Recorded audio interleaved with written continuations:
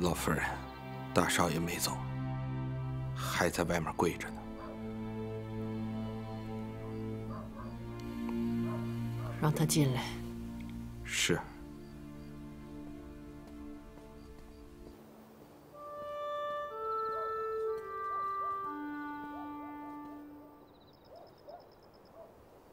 大少爷，老夫人让您进去。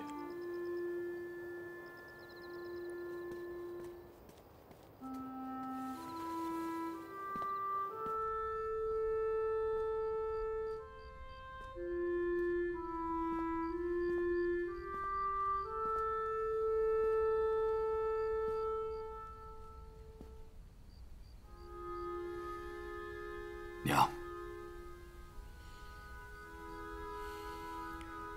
你不要以为你叫我娘，我就是你的娘。白家今天这个样子，是你想看到的吗？你还打算祸害多少人？我错了。你没错，你有什么错？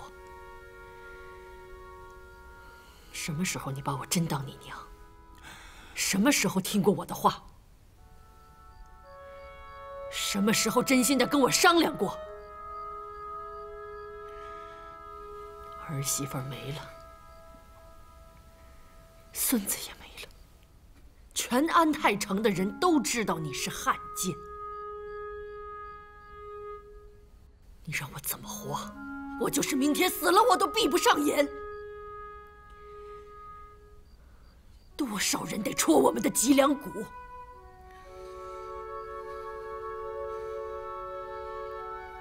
你配姓白吗？不配。走吧，我没生过你，我没这本事，你也不需要我这个娘。人都有一死，没有不散的宴席。娘。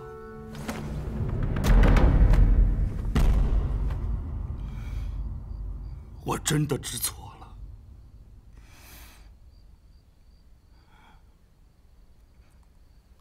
您刚才问我，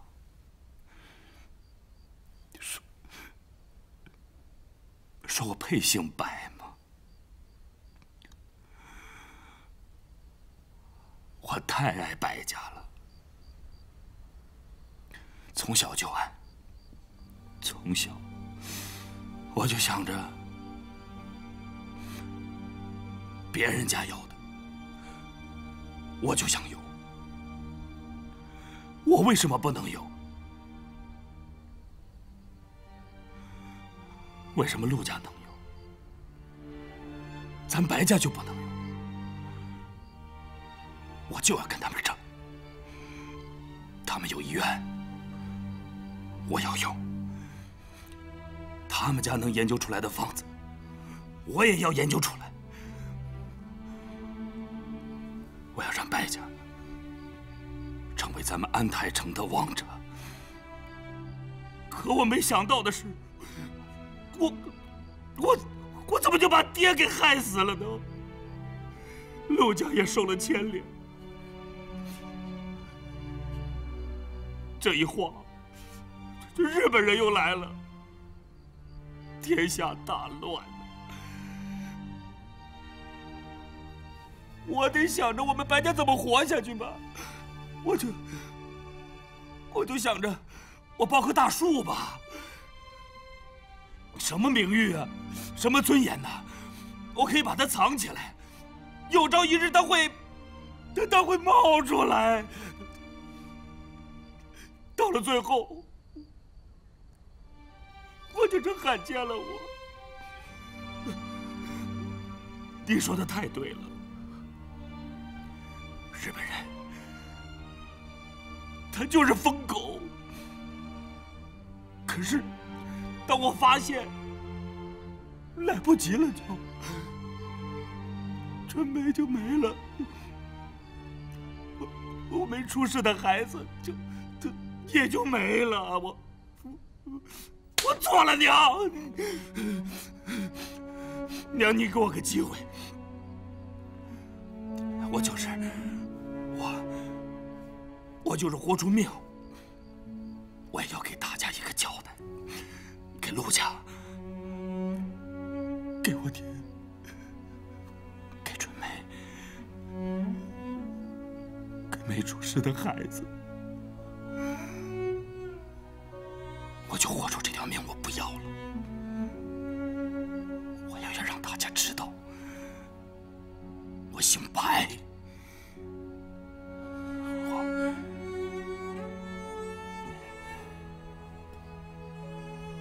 我会给咱们白家洗清罪名。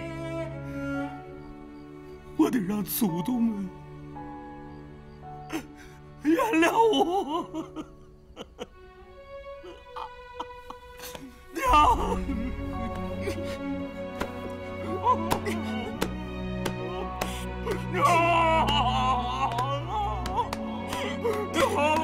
我错了，我错了，我一定找南野报仇。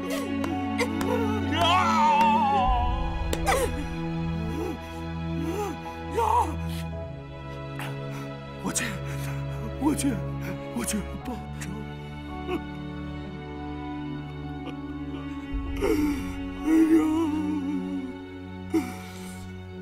再给我一次机会行吗？再给我一次机会。你自己说的，就算拿你的性命，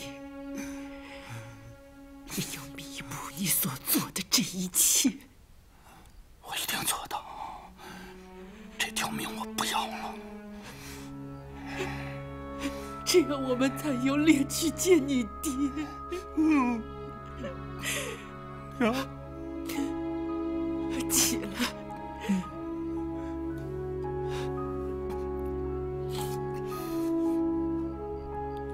娘，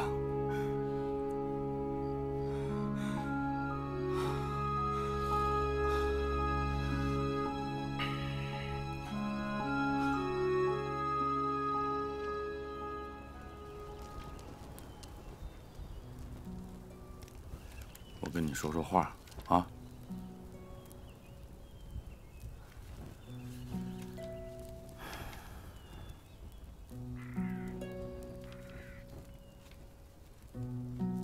队长，哥，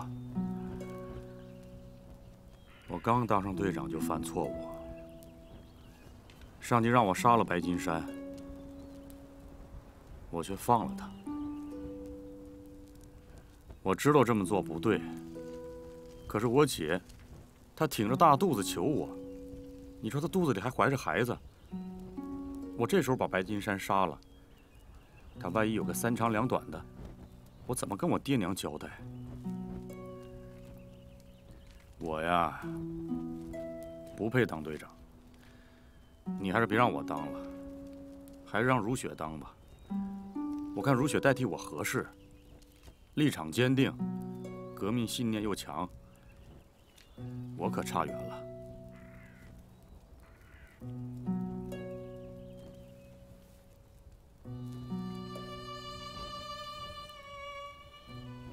我哥常说，一个坚定的革命者，不仅要有大无畏的牺牲精神，还要舍弃个人情感，包括亲情和爱情。我个人主义泛滥，缺乏领导才能。陆英豪，你当了队长，担起的不只是能多杀鬼子，而是挑起咱们整个小分队的命运。你的每个决定都会互反互惠，对咱们小分队有影响。好的，那就是咱们顺利完成任务；坏的，就是导致咱们整个小分队灭亡。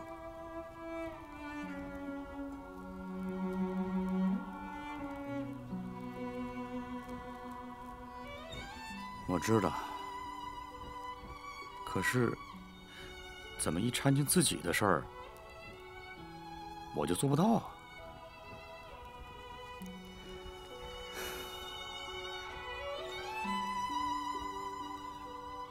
我相信你一定能做得到。越是艰难，我们就越要战胜困难，争取最后的胜利。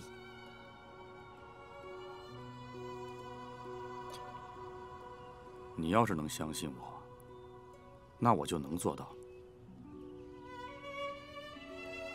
哥，你看你妹多会做思想工作，这要当队长了，还真要跟她多学习。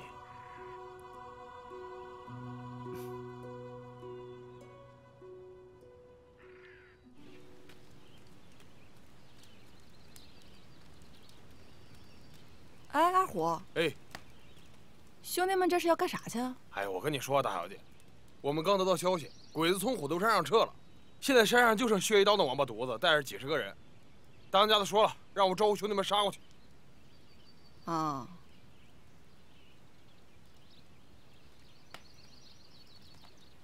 你去找陆云豪，把这件事情告诉他。好。兄弟们，都精神点啊！都给我准备好了。爹，你干啥去？丫头，爹告诉你，日本人从虎头山上撤下来了啊！爹今天上山，好好收拾薛一刀这小子。不行不行不行，这事儿你不能私自行动，等陆云豪回来再说。我等他干啥呀？那虎头山是我家，我想回去就回去。那山上的情况你摸清楚了呀？万一鬼子有诈咋整？丫头，你爹傻呀？啊，你爹在山上早就布好哨子了，这事儿啊实打实的，日本人肯定是撤了。走吧。哎呀，不行！队长，队长，队长，队长，不好了！佟大当家的要带着他的兄弟们去攻打虎头山，我们谁拦都没用。走。你要非要去，我跟你一块儿去。哎，你去干啥呀？你可不能去！哎，来，你们两个看着大小姐啊，不能让大小姐离开半步。哎，是，干啥呀？哎，爹，别闹！佟老虎，佟老虎，你听见没有？哎呀，放开我！佟老虎，佟大当家的。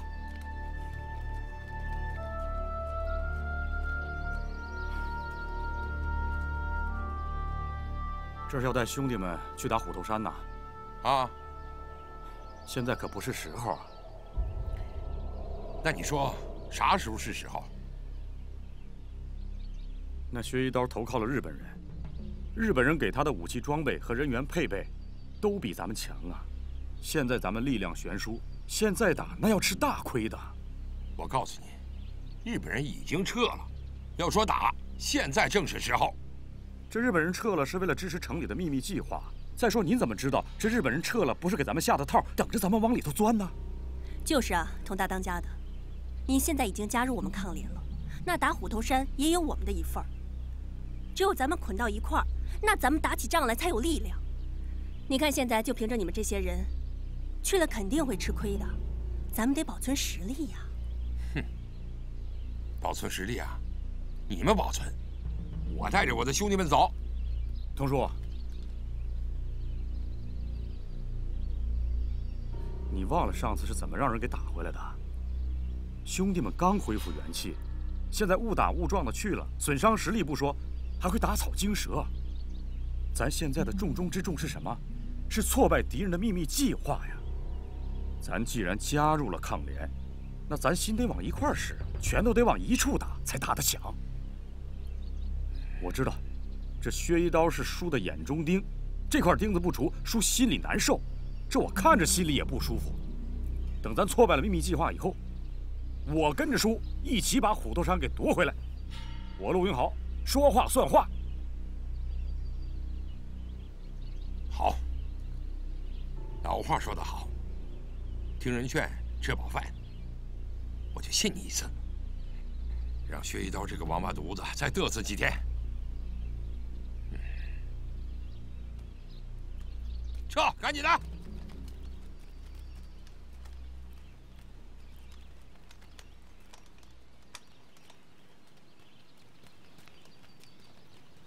队长，如雪姐，队长，哎，怎么样？任务完成了吗？你说吧，你说。快说，坤子。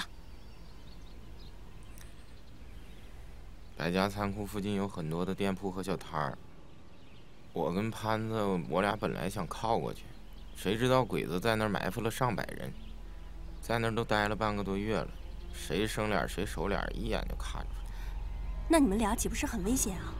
是啊，多亏坤子发现他早，他认识一家商铺的老板，他发现那个老板对自己伙计毕恭毕敬的。现在这小鬼子也学奸了，也会化妆了，就因为这，我们10几个差点没回来。队长，我们还犯了个错误。怎么了？我们就想尽快的支援兄弟们，把手榴弹全扔了。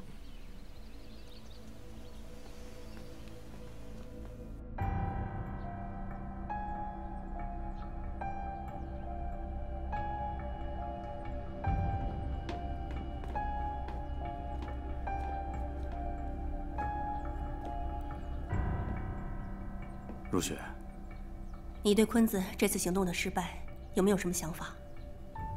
我还真有点想法。你说说。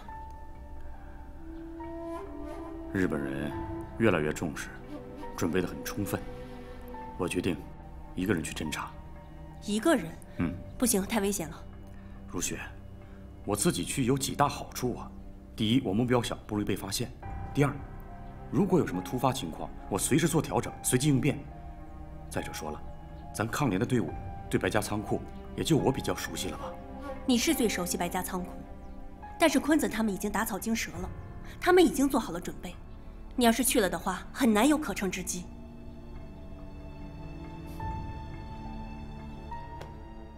担心我了？我就是觉得你一个人去太冒险了。我不一定非得去白家仓库啊。你不去白家仓库，你怎么侦查？我把仓库的结构图拿到，不也一样吗？那是老办法了。哎，但是至少带上小凤和坤子啊。放心吧，没事儿，啊。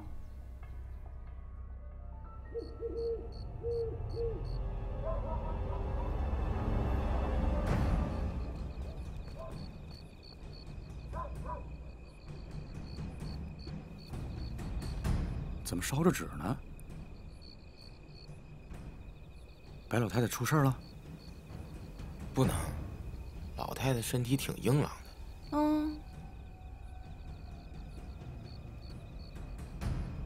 哎，你们看，那不是白老太太吗？出来了。这啥情况啊？那要不是老太太，你们在这等我，我去看一眼。哎，哥。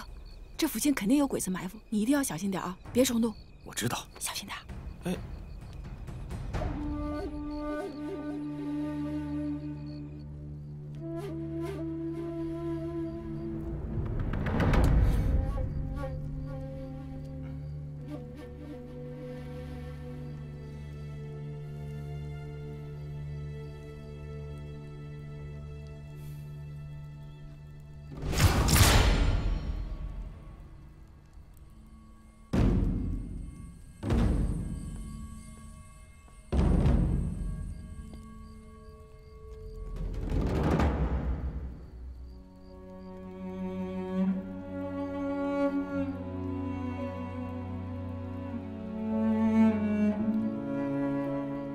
我姐怎么没了？我对不起你姐，我没照顾好她，她带着身孕，就这么走了。我问你，我姐怎么没了？你绑架南野秀正，南野秀正疯了，他带兵到咱家，找咱们家要人，还要带走你姐。他们来了，你姐不愿意受欺辱，就自尽了。你要是不信我的话，现在就开枪打死我。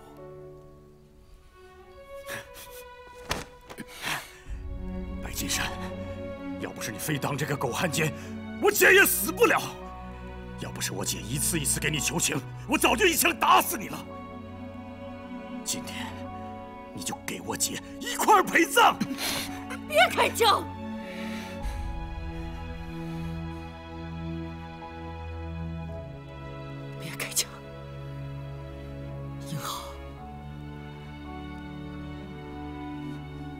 你姐姐的死，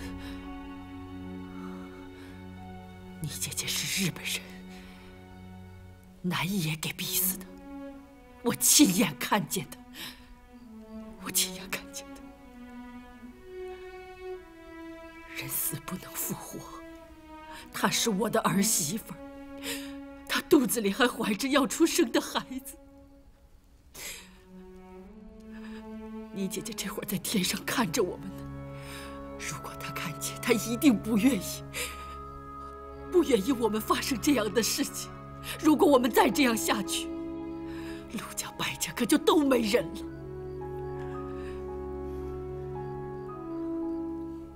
金山确实干了不少混账的事情，可是他要是死在你的手上，就太不值了。留着他，看看他今后能不能干点人事儿。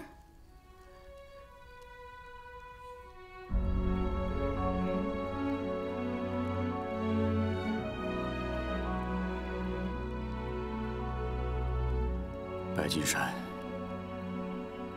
我今天是看在老太太的面子上，还有我姐的面子上，再饶你一次。你要是再干那些和日本人偷鸡摸狗的事儿，我随时取你的人头。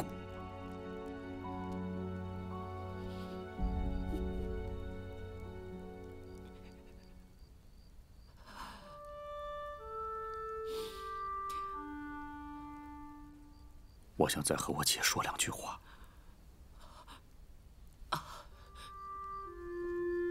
对，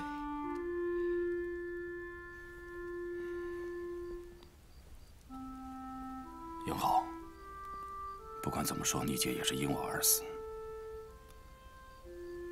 我会给你一个交代。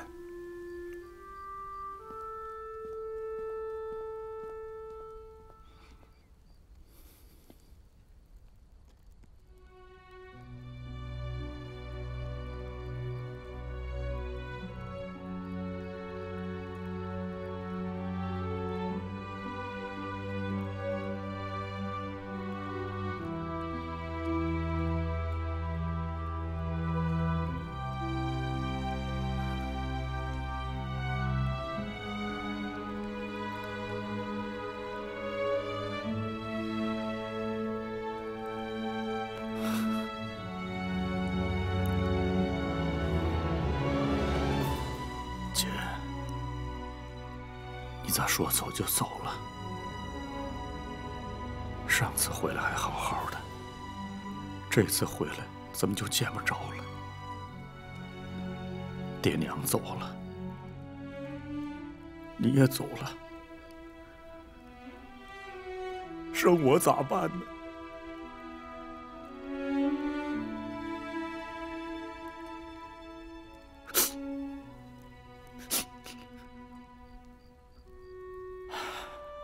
姐，我当队长了，抗联小分队的队长。回头见着爹娘，你告诉他们，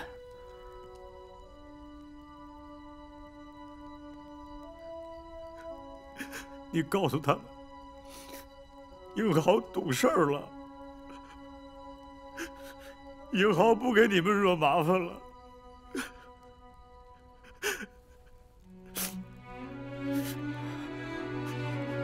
你告诉爹娘，这笔账我一笔一笔的记着。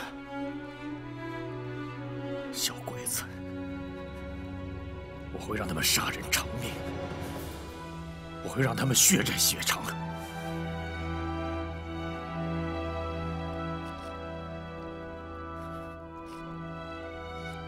你们在天上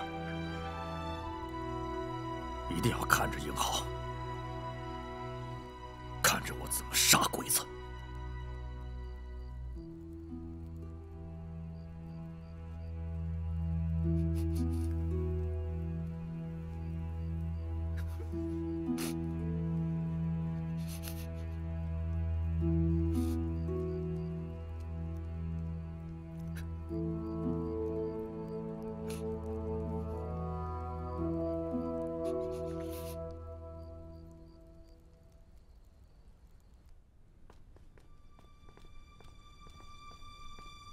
大佐、あの電報で秘密計画が言った。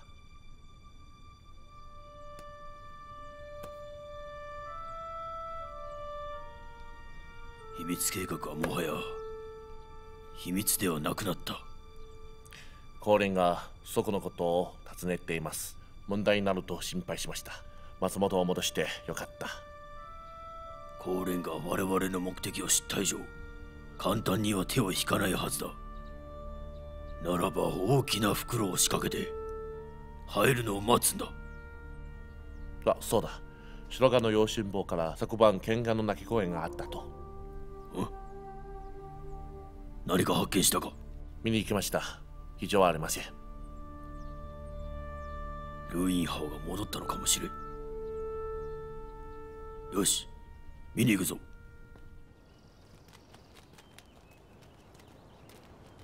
英豪，哥，昨天晚上白家到底发生啥了呀？我姐被南野修正杀了。啥？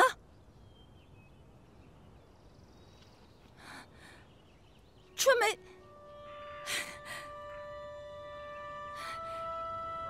那俩这是干啥呢？赶紧替你姐报仇去！哎呀，你别拦着我！日本鬼子这帮畜生，你赶紧给我报仇去！现在要以上级命令为主，其他与任务没关系的都放下。别太伤心了，这仇咱早晚报。抓紧回去，进行下一步行动安排。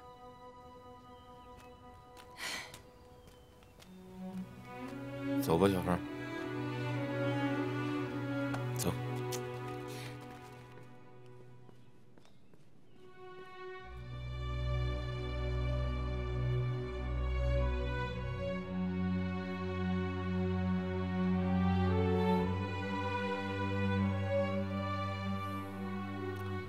白老太太，南野大佐又要夺取谁的性命啊？老人家误会了，我是代表大日本皇军来慰问老人家的。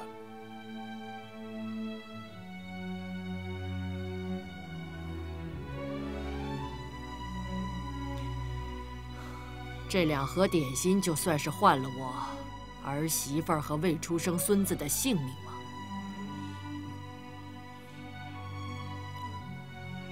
当时的情形你也看到了，有些事情也是迫不得已。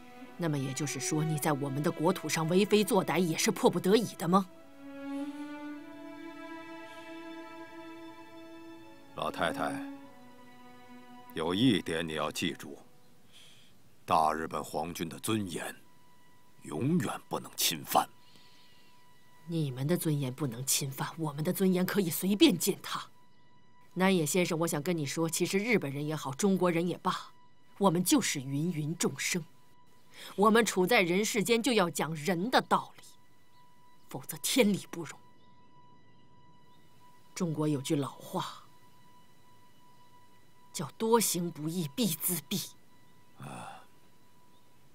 不要再和我说这些大道理了。白金山呢？我把我儿子关起来了，以后南野先生有什么事的话，直接跟我说。我们白家的事，我说了算。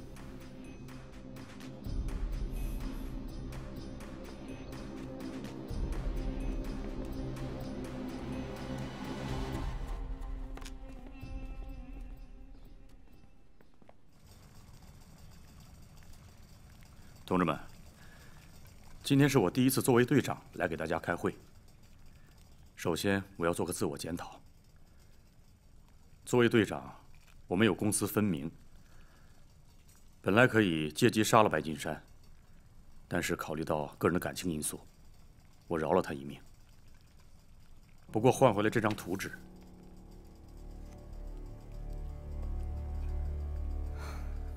我觉得陆队长做得非常正确。如果他当时杀了白金山，肯定会引起敌人注意的。那我觉得拿白金山的命换回这张地图，比杀了他更重要。好吧，对错与否，咱们事后再说。先说这张图。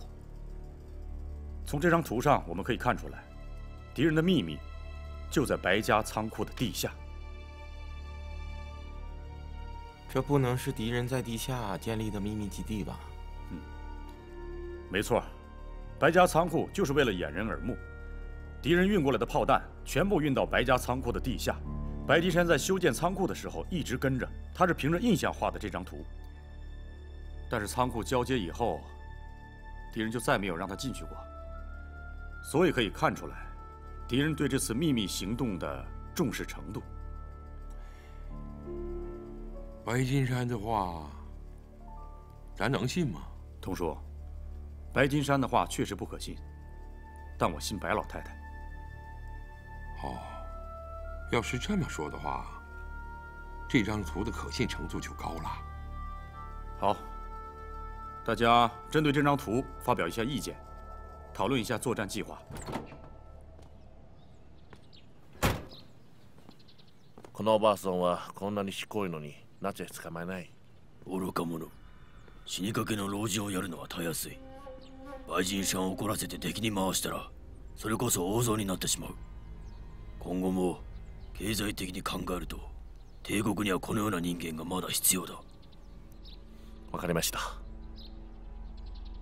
シュエイダオに伝えてくれ。兵馬を集めさせ勢力圏を広める。我々は軍力で協力するとな。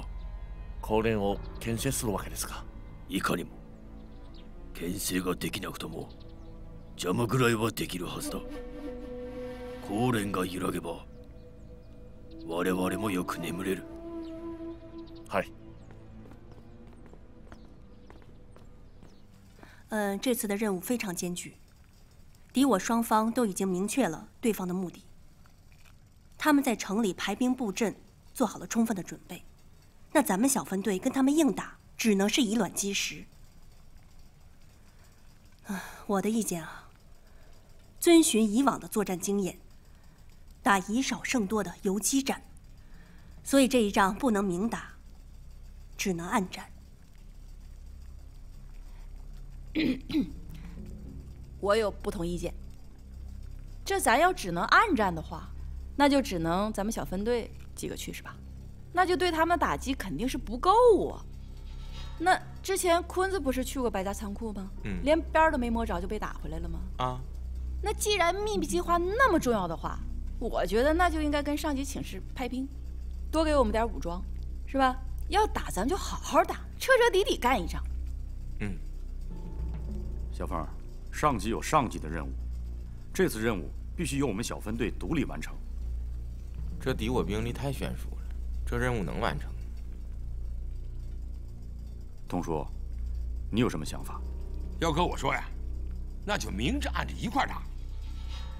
咱们人少，那力量就小，对吧？那就得用重武器，弄他几门大炮，砰砰砰这么一轰，那小日本肯定就懵了。童叔啊，这个主意要说还真是好主意，但是呢，炮弹机动差，城里还有其他的老百姓，一旦误伤其他老百姓，那咱们就成了罪人了。哎，你这也不行，那也不行，那就没法打了。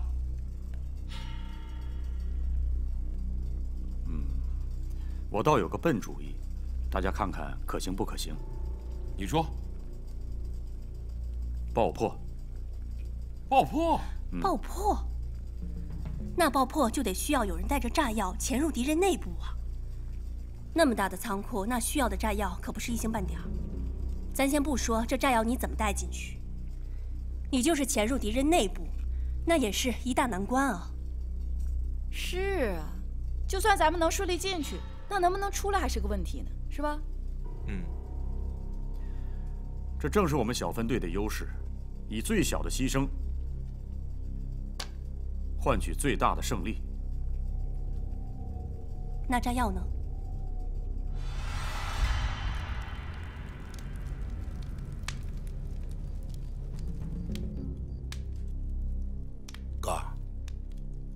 哥，兄弟们都到齐了，有啥话就说呗。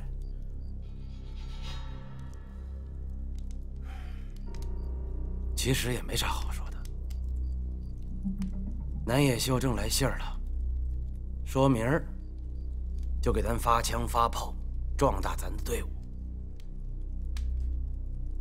我跟你们说啊，愿意跟我干的，我不会亏待你们。觉得穿这身皮难受的，现在就可以走。不过我要提醒你们，不管咱的队伍有多大，都别给我嘚瑟。记住了，我穿这身皮只有2个目的：一，我要陆英豪的命；二，我要娶佟小凤。三儿，哎，我这话说给你听的。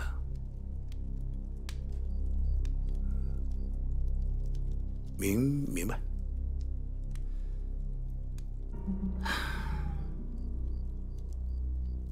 都散了吧。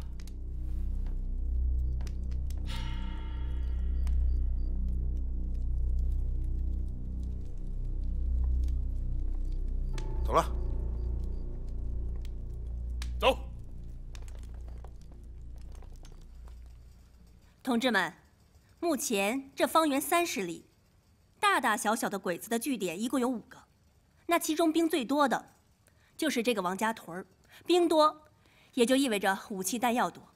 我觉得王家屯也不太合适，里面有2个中队的鬼子，还有黄协军，平时都躲在炮楼里面，一时半会儿咱拿不下来不说，还容易暴露小分队。那其他的据点实在是太小了，即使咱们打下来，也未必能拿到咱们想要的足够的炸药。要我说呀，咱们就不如就直接抢敌人的军火库不就完了吗？对，你们的意思还是去抢鬼子的军火大院呗？那不抢他们抢谁呀？切，我倒有个地儿，肯定有炸药。哪儿啊？虎头山。虎头山，那都是我多年攒下来的私房货，足足得有400-500斤吧。400-500斤，那要真有那么多，咱们的计划就成了。干啥都够了。可不呗。大当家的，这靠谱吗？靠谱。哼，成了。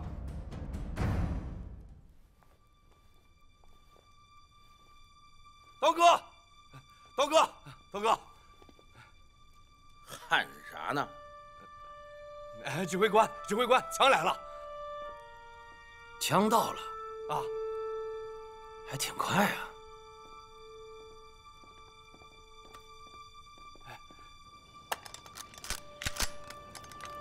嘿嘿嘿，他奶奶的，200条枪！我看他谁敢欺负咱虎头山！有这家伙，咱虎头山谁敢欺负啊？哥，光有枪没人也不行啊！有枪有钱还愁没人吗？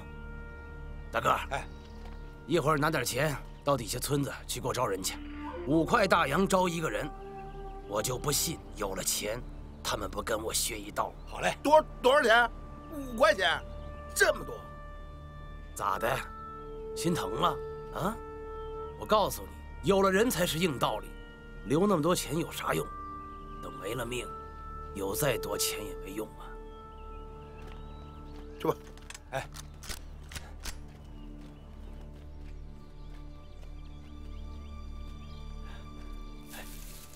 当家了，你看，队长，这是我在山上留的哨子，山上的一举一动，我是都清楚。别动！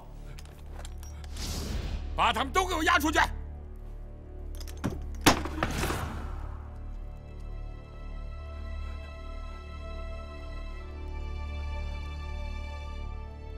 大当家的，你救过我的命。大哥这辈子是还不上了，我下辈子我一定还上。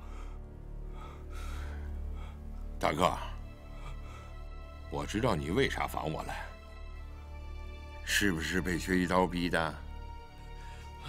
胡老六当时就是不愿意当汉奸，一枪就给毙了。这样，大哥，你给我听好了，从今天开始，你在虎头山给我当哨子。虎头山是我同老虎的，我还要回来。好，大哥在这等你。哎，日本人最近要给薛一刀一批枪支弹药，薛一刀也正在招兵买马。招兵，这是个好机会啊！那咱们就混上山去，里应外合，不费吹灰之力，就能把虎头山拿下。薛一刀，你个兔崽子，这回你可跑不了了。